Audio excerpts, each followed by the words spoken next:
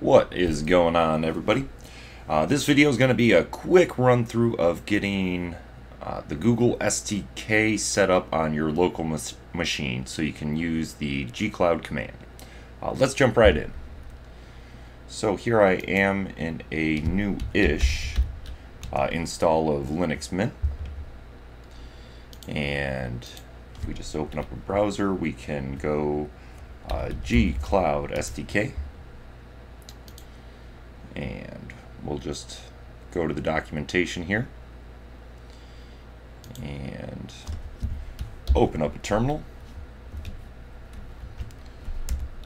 and we'll just curl that down.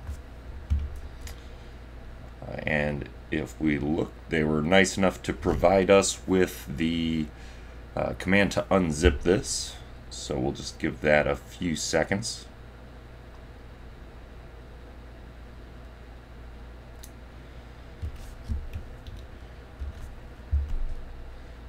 And that'll be in the same directory, so just to save time I can do tar xf, and this is going to come down as Google and tab to autocomplete that. And once that unzips, we can go ahead and take a look at it, and we can go ahead and get rid of the tar.gz file. So the CLI, and you can put this pretty much anywhere. It has a script that's smart enough to add to your bash rc file, so it'll know where to find it. Third-party application, so I'm going to go ahead and move it to OPT, and it would be helpful if I gave the name of what I would like to move, and opt/dot, which means just put that in the OPT directory.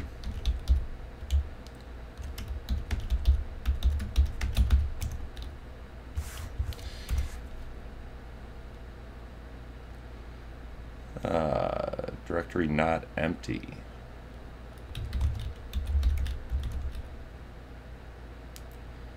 Oh, you know what? I actually shut down this VM. I meant to restore to a checkpoint, but did not. So I'm going to go ahead and remove what's there just so we can see this. And it is a directory, so we do need to do rf, which is recursive and forced. There we go. And what I meant by third-party application, typically you would put those in OPT. There's kind of a big discussion of user local bin versus what you put in the OPT directory. But I'm just going to go ahead and put it in OPT.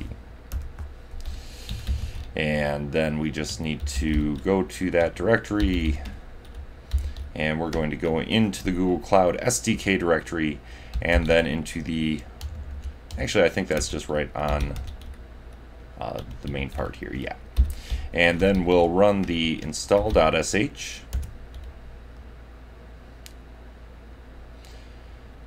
No, I won't share my data.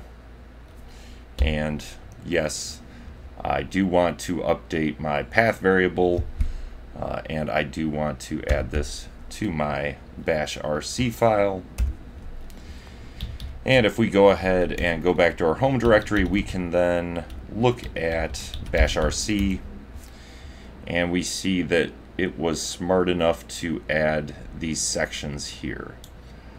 You can dissect those on your own, but actually, if we just go back to that directory,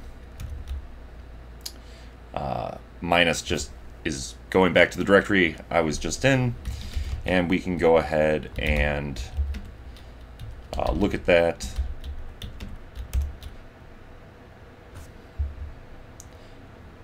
So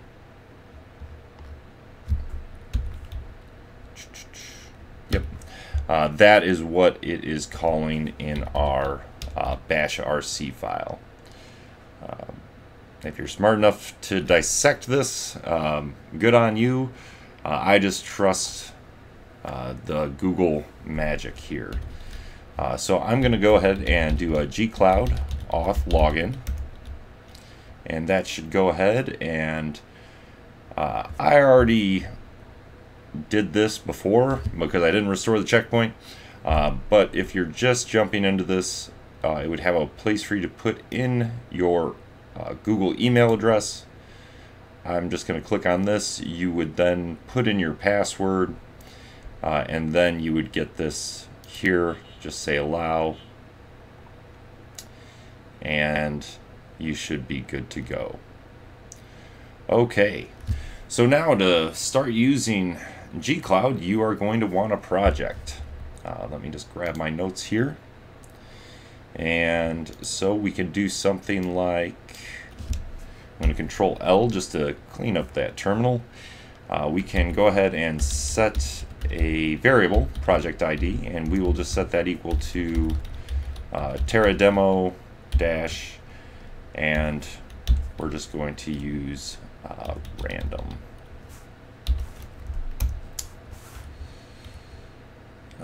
Let's see.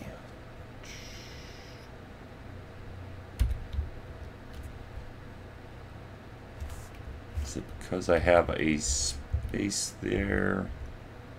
Yeah. So no spaces between the equal. And now if you echo project ID, you see I just appended a random 4-digit number at the end. And now I can go ahead and do a gcloud projects create, use the variable we just created, project ID, and set as default.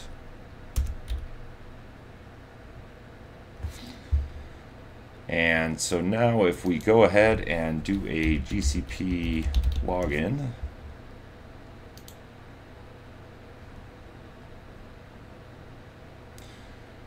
all right. Those are some other projects I've got hanging out there. Let's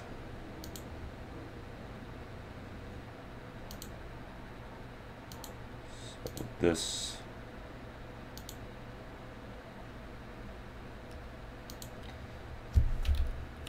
Should have put it there.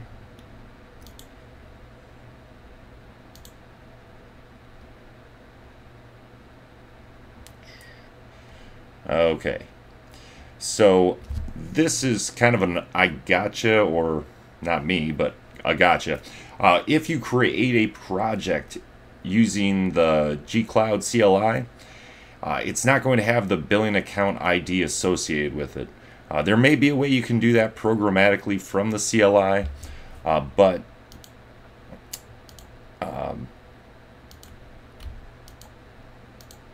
if you had just gone here to GCP and created the project here, it would have automatically put that billing account or associated it with your project.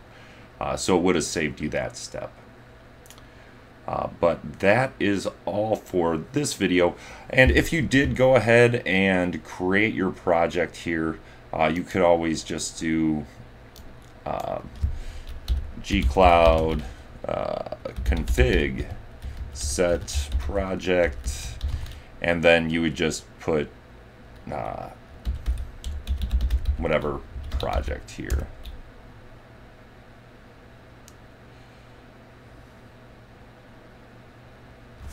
Actually, let me double check because that's going to be a little tricky. Another gotcha. We're going to go to the dashboard. We're going to go to Docker demo. And the project ID is actually this. So I'm going to go ahead and say no. And I'm actually going to give it the project ID, not the project name. And you see, it doesn't give me that scary warning of you don't have access to a project with that name. And that's a little odd that it's not showing up there yet. Maybe it needs a little bit of time. Maybe that's a little bit of a bug. Oh, maybe because I hadn't been in it yet. So when you create it, it automatically drops you into the project. So you just need to search for it and find it. Once you go to it, then it'll be in your recents here. But that's all I have for this video. Hopefully that was kind of a quick, painless process showing you how to set up gcloud on your local machine. There's a lot of fun tools you can play with in there, a lot of information you can programmatically retrieve from GCP that way. So hopefully that this helps some of you out there out, and I will see you in another video.